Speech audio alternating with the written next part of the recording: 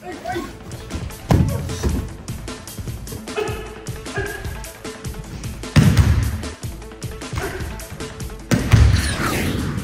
welcome back to the base uke series, and we're going to continue with Sokumen Irimi Nage.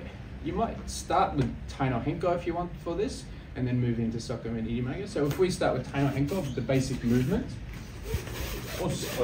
Thank you, Stuart, again for uke. So we start with Tai no Henko. 1, 2. 1, 2. Now, uke, really important that I do my job and don't lose my base. I'm based here, even though he is on me.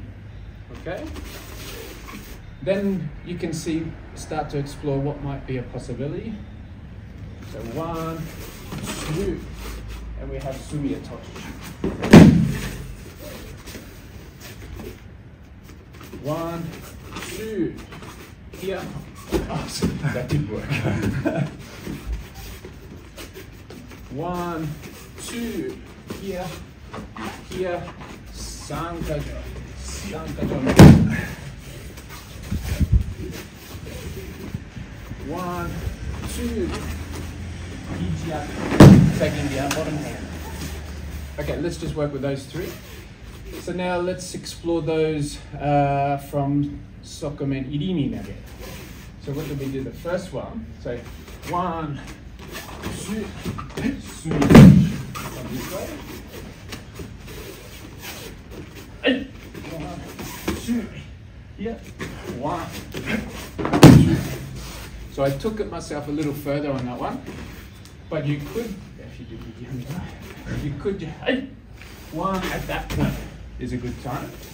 But I took it here, here. But he's taken it over here anyway. I've stepped in, instead of allowing him 1 to come to there, I've moved off the line 1, and I've brought his hand to there, which he can now do Irimi Nage. But if I move at the right time, I can bring this around for sumiatoshi. So let's do that one more time. So note that he didn't make a mistake there in terms of his arm. I placed my body and moved my arm, so that's where it went. I guided his arm.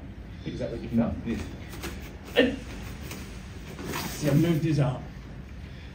Then I can move down very slowly. The other thing from that, just felt 1 from here is his hand's very vulnerable to kotegaeshi here on the inside. We won't do any more on that because we just want to do those 3 that came up before. So that's the sumiatoshi. But I could do the sumiatoshi from not bringing my hand out. 1. If I get to here, no good. I'm done. So 1, that point, when he's just starting to enter. Did you feel that? Here. 1, 2. So my timing for the moment he starts to enter is the time that I do the U shape. So I'll do it really slow now. So instead of moving and guiding his arm out, now this moment here is when I redirect where he's going. From this way. So I take this position, I'm based. As soon as I feel him moving, I move. And I'm ready for sumiatoshi. Okay, what was the second thing? Sankajo. Okay. So we did from Tai no Henko, from here, we came under. And now let's do it from Sokumen Irimi Nage. 1, 2, here. Break. You could do Sankajo Nage, or you could do Sankajo also, up to you. 1, 2, break, down, finish, finish. Whatever you want to finish with, how up to you. But getting to the Sankajo is important. 1, stop there. Okay, again, the same timing as the sumiatoshi. As soon as I feel him coming forward, I use shape. This hand now, you can attempt me here, then underneath. here, then throw in this way. And now I feel it. One, two. From this way. Now, same footwork as the sumitoshi and throw. Or we could do that other side that I showed before, but I'm still connected here. If I do a slack thing like this, he continues. I can't stay connected to him. My base is not moving through him. I can't do anything. So uke has to do, if they don't play their role, they don't keep themselves in the, let's use the word game. They take themselves out of the equation. So I need to be strong and authentic. I'm with him now. So as soon as I feel I'm under, break, cut down.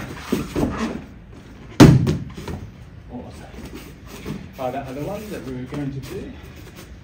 One, two. No, doesn't work with this one. My hands are in a different position. And the last one.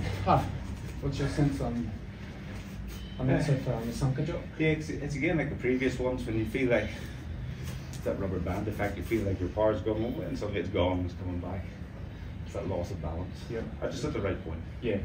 It is the timing after all. If he gets me to this position, game over. And his Sokumen is connected to my center through here, then none of this will work. The last one, I attack the bottom hand. Okay? I mean, this hand becomes his bottom hand. So I attack this one now. One. Aiki Nage. Here at this point, I attack the bottom hand. From this way. I still do this, so I'm still connected, but as soon as this comes here. Now, in order to get to that position, one, as it's coming, I need to exchange, probably better from this angle. I need to, I'm here, I'm 1, 2. He can't blaze through this, try and break through this. Okay, he can't. Even if he wants to come to me, he can't. Because I'm keeping this as the barrier between him and me. We were here, 1. Now he wants to come at me, right? This is what he wants. He wants that.